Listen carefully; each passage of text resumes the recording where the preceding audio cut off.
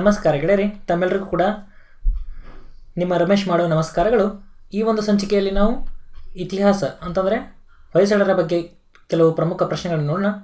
ಇನ್ನೂ ಏನಾದರೂ ನೀವು ಒಂದು ಯೂಟ್ಯೂಬ್ ಚಾನಲ್ಗೆ ಸಬ್ಸ್ಕ್ರೈಬ್ ಆಗದೆ ಹೋಗಿದ್ರೆ ಕೆಳಗಡೆ ಇರುವಂಥ ರೆಡ್ ಸಬ್ಸ್ಕ್ರೈಬ್ ಬಟನ್ ಮೇಲೆ ಕ್ಲಿಕ್ ಮಾಡಿ ಮತ್ತು ಪಕ್ಕದಲ್ಲಿರುವಂಥ ಬೆಲ್ ಐಕನ್ ಮೇಲೆ ಕ್ಲಿಕ್ ಮಾಡಿ. ಅಂದಾಗ ಯಾವುದೇ ಒಂದು ಹೊಸ ವಿಡಿಯೋ ಹಾಕಿದಾಗ ನಿಮಗೆ ನೋಟಿಫಿಕೇಶನ್ ಬರುತ್ತದೆ. ಜೊತೆಗೆ ನಮ್ಮ ಮ್ಯಾಡ್ಗಲ್ ಆ್ಯಪ್ಸ್ನ ಮ್ಯಾಡ್ಗಲ್ ದ ಗೌರ್ಮೆಂಟ್ ಜಾಬ್ ಆ್ಯಪನ್ನು ಡೌನ್ಲೋಡ್ ಮಾಡಿಕೊಂಡು ನೀವು ಬ್ಯಾಚಸ್ಗಳಿಗೆ ಸೇರ್ಬೋದಾಗಿರ್ತದೆ. ಪ್ರಶ್ನೆಗಳನ್ನು ನೋಡೋಣ. ಮೊದಲನೇ ಪ್ರಶ್ನೆ, ಹೊಯ್ಸಳ ರಾಜ್ಯದ ಸ್ಥಾಪಕ ಅಥವಾ ಮೂಲ ಪುರುಷ ಯಾರು? ಸರಿಯಾದ ಉತ್ತರ ಅಂತಂದರೆ ಅದು ಸಳ. ಸಳನು ಐತಿಹಾಸಿಕ ವ್ಯಕ್ತಿ ಅಲ್ಲವೆಂದು ವಾದಗಳಿದ್ದರೂ ಕೂಡ BL ರೈಸ್ ಅವರು, S ಶ್ರೀಕಂಠಯ್ಯ ಮುಂತಾದವರು ಸಳನು ಚಾರಿತ್ರಿಕ ವ್ಯಕ್ತಿ ಅಂತೇಳಿ ತಿಳಿಸ್ತಾರೆ. ಸುದತ್ತ ಮುನಿಗಳ ಪ್ರವಚನದ ವೇಳೆಯಲ್ಲಿ ಮೇಲರಿಗೆ ಬಂದಂತಹ ಹುಲಿಯನ್ನು ಸಳನು ಕೊಂದು ಪರಾಕ್ರಮಿ ಎನಿಸಿಕೊಂಡು ಹೊಯ್ಸಳರ ರಾಜ್ಯವನ್ನು ಸ್ಥಾಪಿಸಿದನೆಂಬ ಇಲ್ಲಿ ಪ್ರತೀತಿ ಇದೆ. ಹೀಗಾಗಿ ಸಳನೇ ಈ ಒಂದು ಹೊಯ್ಸಳ ಸಾಮ್ರಾಜ್ಯದ ಸ್ಥಾಪಕನೆಂದೇ ಹೇಳಲಾಗ್ತದೆ. ಎರಡನೇ ಪ್ರಶ್ನೆ, ಹೊಯ್ಸಳರ ರಾಜ ಲಾಂಛನ ಯಾವುದು? ಸರಿಯಾದ ಉತ್ತರ ಅಂತಂದ್ರೆ ಅದು ಹುಲಿಯನ್ನು ಕೊಲ್ಲುತ್ತಿರುವ ಸಳನ ಒಂದು ಚಿತ್ರ. ಸುದತ್ತರು ಹುಲಿಯನ್ನು ಅಂದರೆ ಸುದತ್ತ ಮುನಿಗಳು ಏನಿದ್ರಲ್ಲ ಅವರು ಹುಲಿಯನ್ನು ಹೊಡೆಯಲು ಸಳನಿಗೆ ಹೊಯ್ಸಳ ಅಂಥೇಳಿ ಆಡ್ತಾರೆ, ಅಂದರೆ ನುಡಿತಾರೆ. ಎಂದು ಆಡಿದ ನುಡಿಯೇ ಮುಂದೆ ಹೊಯ್ಸಳ ಅಂತ ಹೇಳಿ ಹೇಳ್ದಂಗಾಯಿತು. ಹಾಗಾಗಿ ಹೊಯ್ಸಳ ಹೋಗಿ ಕೊನೆಗೆ ಹೊಯ್ಸಳ ಅಂಥೇಳಿ ಹೊಯ್ಸಳ ಅಂಥೇಳಿ ಆಗ್ತದೆ. ಈ ಒಂದು ಕಥೆಯನ್ನು ಸೊಗಸಾಗಿ ಹೇಳಿದಿರುವುದನ್ನು ನಾವಿಲ್ಲಿ ಕಾಣ್ಬೋದಾಗಿದೆ. ಇನ್ನು ಹುಲಿಯನ್ನು ಸಳನ್ನು ಕೊಲ್ಲುವ ದೃಶ್ಯವೇ ಮುಂದೆ ಹೊಯ್ಸಳರ ರಾಜ್ಯ ಲಾಂಛನವಾಗಿ ನಿರ್ಮಾಣವಾಯಿತು ಅಂತೇಳಿ ಹೇಳಲಾಗ್ತದೆ. ಮೂರನೇ ಪ್ರಶ್ನೆ, ಹೊಯ್ಸಳರ ವಂಶದ ಪ್ರಸಿದ್ಧ ದೊರೆ ಯಾರು?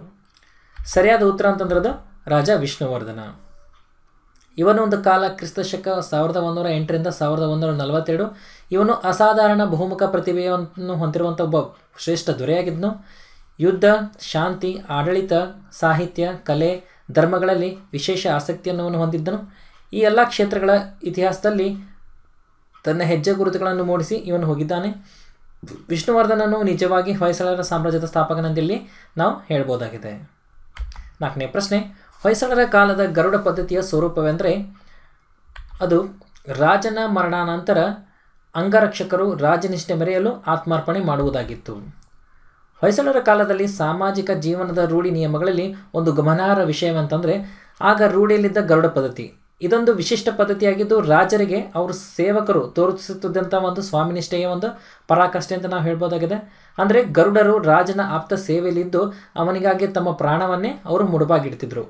ರಾಜನು ಅಕಸ್ಮಾತ್ ತೀರಿಕೊಂಡ್ರೆ ಅವನ ಜೊತೆಗೆ ಅವರು ಕೂಡ ತಮ್ಮ ಪ್ರಾಣವನ್ನು ಅವನಿಗೋಸ್ಕರ ಅರ್ಪಿಸ್ತಾ ಇದ್ರು ಅಂತೇಳಿ ಹೇಳಲಾಗ್ತದೆ. ವಿಷ್ಣುವರ್ಧನನ ಮೂಲ ಹೆಸರೇನು? ಅವನ ಮೂಲ ಹೆಸರು ಅಂತಂದ್ರೆ ಅದು ಬಿಟ್ಟೆ ದೇವ ಅಥವಾ ಬಿಟ್ಟಿಗ ದೇವ ಅಂಥೇಳಿ ಕರೆಯಲಾಗ್ತಾ ಇತ್ತು. ವಿಷ್ಣುವರ್ಧನನು ಎರೆಯಂಗನ 2ನೇ ಮಗ ಹಾಗೂ 1ನೇ ಬಲ್ಲಾಳನ ಸಹೋದರನಾಗಿದ್ದನು. ಇವನ ಮೂಲ ಹೆಸರು ಬಿಟ್ಟಿದೇವ ಅಥವಾ ಬಿಟ್ಟಿಗದೇವ ಎಂದು ಹೇಳಲಾಗುತ್ತಿತ್ತು. 2ನೇ ಬಲ್ಲಾಳನ ಆಸ್ಥಾನದಲ್ಲಿದ್ದ ಕವಿ ಚಕ್ರವರ್ತಿ ಎಂಬ ಬಿರುದು ಧರಿಸಿದ್ದ ಕನ್ನಡದ ಕವಿ ಯಾರು? ಸರಿಯಾದ ಉತ್ತರ ಅಂತಂದ್ರೆ ಅದು ಜನ್ನ. ಬಲ್ಲಾಳನು ಉದಾರಿ ರಾಜನು, ಕಲಾಪೋಷಕನೂ ಆಗಿದ್ದನು. ಈತನ ಆಸ್ಥಾನದಲ್ಲಿ ನೇಮಿಚಂದ್ರ, ರುದ್ರಭಟ್ಟ ಮತ್ತು ಜನ್ನ ಮಹಾಕವಿಗಳು ಕಂಡು ಬರ್ತಾಯಿದ್ರು. ಜನ್ನನು ಇವರುಗಳಲ್ಲಿ ದೊಡ್ಡ ಕವಿಯಾಗಿದ್ದನು. ಬೇಲೂರಿನ ಚೆನ್ನಕೇಶವ ದೇವಾಲಯವನ್ನು ನಿರ್ಮಿಸಿದವರು ಯಾರು? ಸರಿಯಾದ ಉತ್ತರ ಅಂತಂದ್ರೆ ಅದು ರಾಜ ವಿಷ್ಣುವರ್ಧನ. ಇದು ಹೊಯ್ಸಳರ ಬಹು ಪ್ರಸಿದ್ಧ ಒಂದು ದೇವಾಲಯವಾಗಿದೆ. ಈ ದೇವಾಲಯವು ಸಂಪ್ರೋಕ್ಷಣೆಯಾದದ್ದು ಕ್ರಿಸ್ತಶಕ 1117ರಲ್ಲಿ. ವಿಷ್ಣುವರ್ಧನನು ತಲಕಾಡನ್ನು ಆಕ್ರಮಿಸಿದ್ದ ಚೋಳರನ್ನು ಸೋಲಿಸುವುದರ ನೆನಪಿಗಾಗಿ ಈ ಒಂದು ದೇವಾಲಯವನ್ನು ಕಟ್ಟಿಸಿದನೆಂದು ಹೇಳಲಾಗುತ್ತದೆ. 8ನೇ ಪ್ರಶ್ನೆ, ವಿಷ್ಣುವರ್ಧನನ ವೈಷ್ಣವ ಮತ ಸ್ವೀಕರಿಸುವಂತೆ ಅವರ ಮೇಲೆ ಪ್ರಭಾವ ಬೀರಿದವರು ಯಾರು? ಸರಿಯಾದ ಉತ್ತರ ಅಂತಂದ್ರೆ ಅದು ರಾಮಾನುಜಾಚಾರ್ಯರು.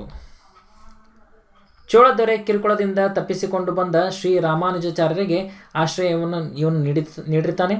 ಸಹೋದರಿಯ ವಿಚಿತ್ರ ಕಾಯಿಲೆಯನ್ನು ಗುಣಪಡಿಸಿದ ಶ್ರೀ ರಾಮಾನುಜರಿಂದ ಪ್ರಭಾವಿತರಾದಂಥ ಇವರು ಜೈನ ಧರ್ಮೀಯನಾದಂಥ ಈತ ಶ್ರೀ ರಾಮಾನುಜರ ಶ್ರೀ ವೈಷ್ಣವ ಪಂಥಕ್ಕೆ ಒಲಿದು ಆ ಧರ್ಮಕ್ಕೆ ಪ್ರಚಾರವನ್ನು ಅವನು ಮಾಡಿ ದುಡಿತಾನೆ. ವಿಷ್ಣುವರ್ಧನನ ಪಟ್ಟದ ರಾಣಿ ಶಾಂತಲೆಯ ಧರ್ಮ ಯಾವುದು? ಸರಿಯಾದ ಉತ್ತರ ಅಂತಂದ್ರೆ ಅದು ಜೈನ ಧರ್ಮ. ವಿಷ್ಣುವರ್ಧನನ ಪಟ್ಟದ ರಾಣಿ ಶಾಂತಲೆಯು ಜೈನಳಾಗಿಯೇ ಮುಂದುವರಿದಳು.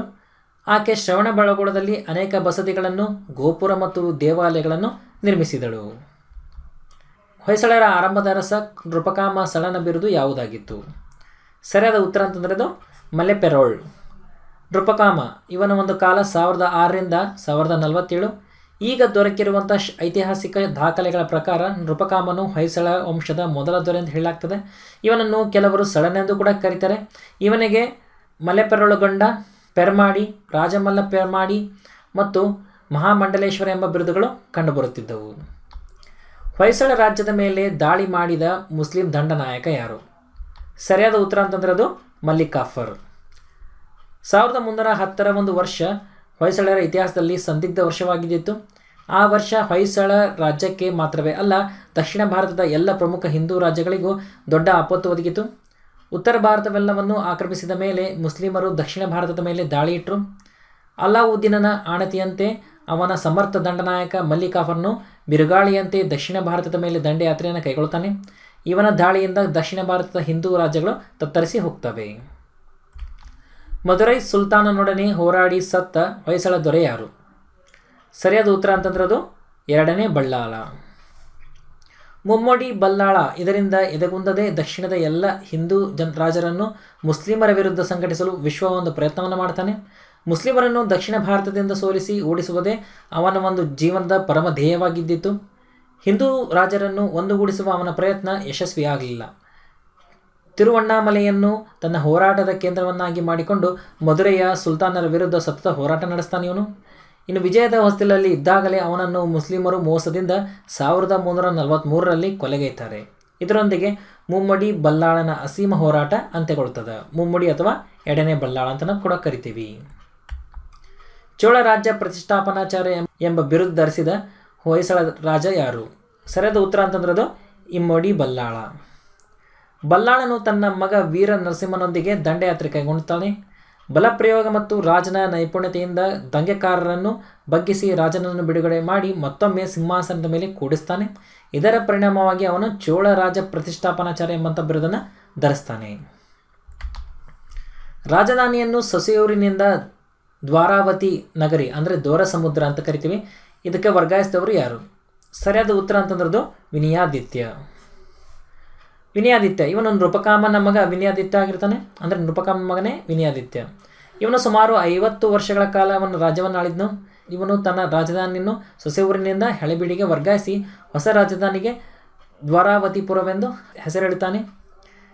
ವಿನಯಾದಿತ್ಯನ ಆಳ್ವಿಕೆ ಯಶಸ್ವಿಯಾಗಿದ್ದು ಇವನು ಹೊಯ್ಸಳರ ಆಳ್ವಿಕೆಯನ್ನು ದೃಢವಾಗಿ ನೆಲೆಗೊಳಿಸ್ತಾನೆ. ಕ್ಷೇತ್ರಗಣಿತ ಮತ್ತು ಲೀಲಾವತಿ ಕೃತಿಗಳನ್ನು ಬರೆದವರು ಯಾರು? ಸರಿಯಾದ ಉತ್ತರ ಅಂತಂದ್ರೆ ರಾಜಾದಿತ್ಯ. ಈ ಕಾಲದಲ್ಲಿ ಕನ್ನಡ ಸಾಹಿತ್ಯದ ಅನೇಕ ವೈವಿಧ್ಯಗಳಿಂದ ವಿಷ್ಣುವರ್ಧನನ ಕಾಲದಲ್ಲಿ ರಾಜಾದಿತ್ಯನು ಕ್ಷೇತ್ರಗಣಿತ, ವ್ಯವಹಾರಗಣಿತ ಮತ್ತು ಲೀಲಾವತಿ ಎಂಬ ಕೃತಿಗಳನ್ನು ಅವನು ರಚಿಸ್ತಾನೆ. ವಿಷ್ಣುವರ್ಧನನು ಚೋಳರ ಮೇಲಿನ ದಿಗ್ವಿಜಯದ ನೆನಪಿಗಾಗಿ ಡ್ಯಾಶ್ರಲ್ಲಿ ಬೇಲೂರಿನ ಚೆನ್ನಕೇಶವ ದೇವಾಲಯವನ್ನು ನಿರ್ಮಿಸಿದನು. ಸರಿಯಾದ ಉತ್ತರ ಅಂತಂದ್ರದು ಕ್ರಿಸ್ತಶಕ 1117ರಲ್ಲಿ. ಇದು ಹೊಯ್ಸಳರ ಬಹು ಪ್ರಸಿದ್ಧ ಒಂದು ದೇವಾಲಯವಾಗಿತ್ತು. ಈ ದೇವಾಲಯವು ಸಂಪ್ರೋಕ್ಷಣೆಯಾದದ್ದು ಕ್ರಿಸ್ತಶಕ 1117ರಲ್ಲಿ. ವಿಷ್ಣುವರ್ಧನನು ತಲಕಾಡನ್ನು ಆಕ್ರಮಿಸಿದ್ದ ಚೋಳರನ್ನು ಸೋಲಿಸಿದುದರ ನೆನಪಿಗಾಗಿ ಈ ಒಂದು ದೇವಾಲಯವನ್ನು ಕಟ್ಟಿಸ್ತಾನೆಂದು ಹೇಳಲಾಗ್ತಿದೆ. ಇನ್ನು ಸುಮಾರು 5 ಅಡಿ ಎತ್ತರ ನಕ್ಷತ್ರಾಕಾರದ ಜಗತಿಯ ಮೇಲೆ ಈ ಬಹು ಸುಂದರವಾದಂಥ ದೇವಾಲಯವನ್ನು ನಿರ್ಮಿಸಲಾಗಿದೆ. ಇದು ಸುಮಾರು 178 ಅಡಿ ಉದ್ದ ಮತ್ತು 156 ಅಡಿ ಅಗಲದ ವಿಸ್ತೀರ್ಣವನ್ನು ಹೊಂದಿದೆ. ಹೊಯ್ಸಳ ವಂಶದ ಕಡೆಯ ದೊರೆ ಯಾರು? ಸರಿಯಾದ ಉತ್ತರ ಅಂತಂದ್ರೆ ಅದು ವಿರೂಪಾಕ್ಷ ಬಲ್ಲಾಳ. ಬಲ್ಲಾಳನು ಸತ್ತಾಗ 84 ವರ್ಷ ವಯಸ್ಸಾಗಿತ್ತು. ಬಲ್ಲಾಳನ ಸಾವಿನ ತರುವಾಯ ಆತನ ಮಗ ವಿರೂಪಾಕ್ಷ ಸ್ವಲ್ಪ ಕಾಲ ರಾಜ್ಯವಾಳಿದನು. ಆದರೆ ಹೊಯ್ಸಳ ಕೀರ್ತಿ ಶಕ್ತಿ ಎಲ್ಲವೂ ಮುಗಿದಿತ್ತು. ಈಗಾಗಲೇ ಸ್ಥಾಪನೆಗೊಂಡಿದ್ದ ವಿಜಯನಗರ ಸಾಮ್ರಾಜ್ಯದಲ್ಲಿ ಹೊಯ್ಸಳ ರಾಜ್ಯ ಸುಲಭವಾಗಿ ಲೀನವಾಯಿತು. ನೃಪಕಾಮನು ಈ ಒಂದು ಮತಸ್ಥನಾಗಿದ್ದನು. ಯಾವ ಮತಸ್ಥ ಅಂತಂದ್ರದು ಜೈನ ಮತಸ್ಥನಾಗಿದ್ದನು ಅವನು. ನೃಪಕಾಮನಿಗೆ ರಾಚಮಲ್ಲ ಹಾಗೂ ಪೆರ್ಮಾಡಿ ಎಂಬ ಬಿರುದುಗಳಿದ್ದವು. ನೃಪಕಾಮನು ಹೊಯ್ಸಳ ರಾಜ್ಯಕ್ಕೆ ಗಟ್ಟಿ ಬುನಾದಿಯನ್ನು ಹಾಕಿಕೊಡ್ತಾನೆ. ಈತ ಜೈನ ಧರ್ಮದ ಅನುಯಾಯಿ ಆಗಿರ್ತಾನೆ. ಕನ್ನಡದಲ್ಲಿ ರಚಿತ ಮೊದಲ ವ್ಯಾಕರಣ ಕೃತಿ ಅಂದರೆ ಅದು ಶಬ್ದಮಣಿ ದರ್ಪಣ ಏನಿದೆಯಲ್ಲ ಅದರ ಒಂದು ಕರ್ತೃ ಯಾರು? ಸರಿಯಾದ ಉತ್ತರ ಅಂತಂದ್ರೆ ಅದು ಕೇಶಿರಾಜ. 2ನೇ ಬಲ್ಲಾಳ ನರಸಿಂಹನು ಕಾಲದಲ್ಲಿ ಒಂದು ಕೇಶಿರಾಜನು ಶಬ್ದಮಣಿ ದರ್ಪಣ ಎಂಬ ಒಂದು ವ್ಯಾಕರಣ ಗ್ರಂಥವನ್ನು ಬರೀತಾನೆ. ಹೀಗೆ ಅನೇಕ ಮೇರು ಕೃತಿಗಳು ರಚನೆಯಾಗಿ ಕನ್ನಡ ಸಾಹಿತ್ಯವು ಈ ಒಂದು ಕಾಲದಲ್ಲಿ ಶ್ರೀಮಂತವಾಗುತ್ತದೆ. 20ನೇ ಪ್ರಶ್ನೆ, 2ನೇ ವೀರ ನರಸಿಂಹನಿಗೆ ತನ್ನ ಮಗಳನ್ನು ವಿವಾಹ ಮಾಡಿಕೊಟ್ಟಂತಹ ಚೋಳ ದೊರೆ ಯಾರು? ಸರಿಯಾದ ಉತ್ತರ ಅಂತಂದ್ರೆ ಅದು ರಾಜೇಂದ್ರ ಚೋಳ. ಎರಡನೇ ನರಸಿಂಹನು ಎರಡನೇ ಬಲ್ಲಾಳನ ಮಗ. ತಮಿಳುನಾಡಿನಲ್ಲಿ ಹೊಯ್ಸಳರು ಪ್ರಧಾನ ಸ್ಥಾನಮಾನ ಪಡೆದಿದ್ದರು. ರಾಜ ನಿರ್ಮಾಪಕ ಅಂದರೆ ಕಿಂಗ್ ಮೇಕರ್ ಅಂತ ಕರಿತೀವಿ. ರಾಜ ನಿರ್ಮಾಪಕರಾಗಿದ್ದಂತಹ ಹೊಯ್ಸಳ ದೊರೆಗಳು ಚೋಳರೊಂದಿಗೆ ವೈವಾಹಿಕ ಸಂಬಂಧಗಳನ್ನು ಬೆಳೆಸಿಕೊಂಡಿದ್ದರು. ಚೋಳದೊರೆ ಮೂರನೇ ರಾಕರಾಜನು ಎರಡನೇ ಬಲ್ಲಾಳನ ಮಗಳನ್ನು ಮದುವೆಯಾಗಿದ್ದನು. 21ನೇ ಪ್ರಶ್ನೆ, ಸೋಮನಾಥಪುರದ ಕೇಶವ ದೇವಾಲಯವನ್ನು ನಿರ್ಮಿಸಿದವರು ಯಾರು? ಸರಿಯಾದ ಉತ್ತರ ಅಂತಂದ್ರೆ ಅದು ಮೂರನೇ ನರಸಿಂಹ. ಮೈಸೂರು ಜಿಲ್ಲೆ ಟಿ ನರಸೀಪುರ ತಾಲೂಕಿನಲ್ಲಿರುವಂತಹ ಸೋಮನಾಥಪುರ ಹೊಯ್ಸಳದ ಒಂದು ಕಾಲದ ಕೇಶವ ದೇವಾಲಯದಿಂದ ಖ್ಯಾತಿ ಪಡೆದಿದೆ. ಈ ದೇವಾಲಯವನ್ನು ಮೂರನೇ ನರಸಿಂಹನ ದಂಡನಾಯಕನಾದಂಥ ಸೋಮನಾಥನು ಕ್ರಿಸ್ತಶಕ 1768ರಲ್ಲಿ ನಿರ್ಮಿಸಿದ್ದನು. ಜಗನ್ನಾಥ ವಿಜಯವನ್ನು ಬರೆದವರು ಯಾರು? ಸರಿಯಾದ ಉತ್ತರ ಅಂತಂದ್ರೆ ಅದು ರುದ್ರಭಟ್ಟ. ಹೊಯ್ಸಳರ ಕಾಲದಲ್ಲಿ ಸಾಹಿತಿಗಳು, ವಿದ್ವಾಂಸರು, ಕವಿಗಳು ಇದ್ದರು ಮತ್ತು ರುದ್ರಭಟ್ಟನೆಂಬ ಅಗ್ರಮಾನ್ಯ ಬ್ರಾಹ್ಮಣ ಕವಿಯು ಜಗನ್ನಾಥ ವಿಜಯ ಚಂಪೂರೂಪದ ಒಂದು ಕಾವ್ಯವನ್ನು ಅವನು ರಚಿಸ್ತಾನೆ. ಪ್ರಶ್ನೆ ಸಂಖ್ಯೆ 23, ಏಕಕೂಟ ಹೊಯ್ಸಳ ದೇವಾಲಯ ಇಲ್ಲಿದೆ. ಸರಿಯಾದ ಉತ್ತರ ಅಂತಂದ್ರೆ ಅದು ಬೇಲೂರಿನಲ್ಲಿ. ಗರ್ಭಗುಡಿಯ ಏಕಕೂಟ ದೇವಾಲಯಗಳು ಅಪಾರ ಸಂಖ್ಯೆಯಲ್ಲಿದೆ. ಬೇಲೂರಿನ ಚೆನ್ನಕೇಶವ ದೇವಾಲಯ, ಅಮೃತಾಪುರ ಅಮೃತ ಫಕೀರೇಶ್ವರ ದೇವಾಲಯ, ಹರಿಹರದ ಹರಿಹರೇಶ್ವರ ದೇವಾಲಯ ಮತ್ತು ಹಾರನಹಳ್ಳಿಯ ಸೋಮೇಶ್ವರ ದೇವಾಲಯಗಳು ಏಕಕೂಟ ದೇವಾಲಯಗಳಾಗಿದ್ದವು. 24ನೇ ಪ್ರಶ್ನೆ, ಮೇಲುಕೋಟೆಯ ಚಲುವನಾರಾಯಣ ದೇವಾಲಯದ ನಿರ್ಮಾಪಕರು ಯಾರು? ಸರಿಯಾದ ಉತ್ತರ ಅಂತಂದ್ರದು ವಿಷ್ಣುವರ್ಧನ. ವಿಷ್ಣುವರ್ಧನ ಒಬ್ಬ ದೊಡ್ಡ ಕಲೆ ಮತ್ತು ವಾಸ್ತುಶಿಲ್ಪದ ಬಗ್ಗೆ ಅಪಾರ ಗೌರವವನ್ನು ಹೊಂದಿರುವಂಥ ರಾಜನಾಗಿದ್ದನು. ವಿಷ್ಣುವರ್ಧನ ಕಾಲದಲ್ಲಿ ಬೇಲೂರಿನ ಚೆನ್ನಕೇಶವ, ಹಳೆಬೀಡಿನ ಹೊಯ್ಸಳೇಶ್ವರ, ತಲಕಾಡಿನ ಕೀರ್ತಿನಾರಾಯಣ, ದೊಡ್ಡ ಗದ್ದವಳ್ಳಿಯ ಮಹಾಲಕ್ಷ್ಮಿ, ಕೆರೆತೊಣ್ಣೂರಿನ ವೀರನಾರಾಯಣ, ಮೇಲುಕೋಟೆಯ ಚಲುವನಾರಾಯಣ ಮೊದಲಾದ ದೇವಾಲಯಗಳು ಇವನ ಕಾಲದಲ್ಲಿ ನಿರ್ಮಿತವಾಗಿದ್ದವು. ತೊಣ್ಣೂರಿನಲ್ಲಿ ತಿರುಮಲ ಸಾಗರ ಎಂಬ ಬಹುದೊಡ್ಡ ಕೆರೆಯನ್ನು ಸಹ ಇವನು ನಿರ್ಮಿಸಿದ್ದನು. 25ನೇ ಪ್ರಶ್ನೆ, ಹೊಯ್ಸಳ ದೇವಾಲಯಗಳಲ್ಲಿ ಎಷ್ಟು ಬಗೆಯ ಕೂಟ ದೇವಾಲಯಗಳಿವೆ? ಸರಿಯಾದ ಉತ್ತರ ಅಂತಂದರೆ 5. ಹೊಯ್ಸಳ ದೇವಾಲಯಗಳಲ್ಲಿ 5 ಬಗೆಯ ದೇವಾಲಯಗಳಿದ್ದವು. ಅವುಗಳಂತಂದರೆ ಏಕಕೂಟ ದೇವಾಲಯ ಅಂದರೆ ಒಂದು ಗರ್ಭಗುಡಿಯ ಏಕಕೂಟ ದೇವಾಲಯಗಳು ಕಂಡುಬರುತ್ತಿದ್ದವು. ದ್ವಿಕೂಟ ದೇವಾಲಯ ಅಂತಂದರೆ 2 ಗರ್ಭಗೃಹಗಳು ಪರಸ್ಪರ ಅಭಿಮುಖವಾಗಿರುತ್ತಿದ್ದವು. ತ್ರಿಕೂಟ ದೇವಾಲಯ ಅಂತಂದರೆ ಬೇರೆ ಬೇರೆ ದಿಕ್ಕುಗಳಿಗೆ ಮುಖ ಮಾಡಿದಂತಹ 3 ಗರ್ಭಗುಡಿಗಳು ಇರುತ್ತಿದ್ದವು. ಚತುಷ್ಟ ದೇವಾಲಯಗಳಂತಂದರೆ 4 ದಿಕ್ಕುಗಳಿಗೆ ಮುಖ ಮಾಡಿಕೊಂಡು 4 ಗರ್ಭಗೃಹಗಳಿರುವಂಥ ದೇವಾಲಯಗಳು ಕಂಡುಬರುತ್ತಿದ್ದವು. ಇನ್ನು ಪಂಚಕೂಟ ದೇವಾಲಯ ಅಂತಂದರೆ ಗೋವಿಂದಹಳ್ಳಿ, ನಾಗಮಂಗಲ, ಸೋಮನಾಥಪುರ, ಕೊಡೂರು, ಬೋಗಹಳ್ಳಿ ಎಂಬಲ್ಲಿ ಪಂಚಕೂಟ ದೇವಾಲಯವಿದೆ ಎಂದು ಶಾಸನಗಳನ್ನು ತಿಳಿಯುತ್ತದೆ. ಹಾಗಾದರೆ ಗೆಳೆಯರಲ್ಲಿ ನಾವು ಹೊಯ್ಸಳರ ಸಾಮ್ರಾಜ್ಯಕ್ಕೆ ಸಂಬಂಧಪಟ್ಟಂತೆ ಕೆಲವು ಪ್ರಶ್ನೆಗಳನ್ನು ನೋಡಿದ್ವಿ. ಈ ವಿಡಿಯೋ ನಿಮಗೆ ಇಷ್ಟವಾದಲ್ಲಿ ಲೈಕ್ ಮಾಡಿ, ಕಮೆಂಟ್ ಮಾಡಿ ಮತ್ತು ಶೇರ್ ಮಾಡಿ. ನಿಮ್ಮ ಅನಿಸಿಕೆಗಳನ್ನು ನಮಗೆ ಕಮೆಂಟ್ ಮೂಲಕ ತಿಳಿಸಿ. ಧನ್ಯವಾದಗಳು.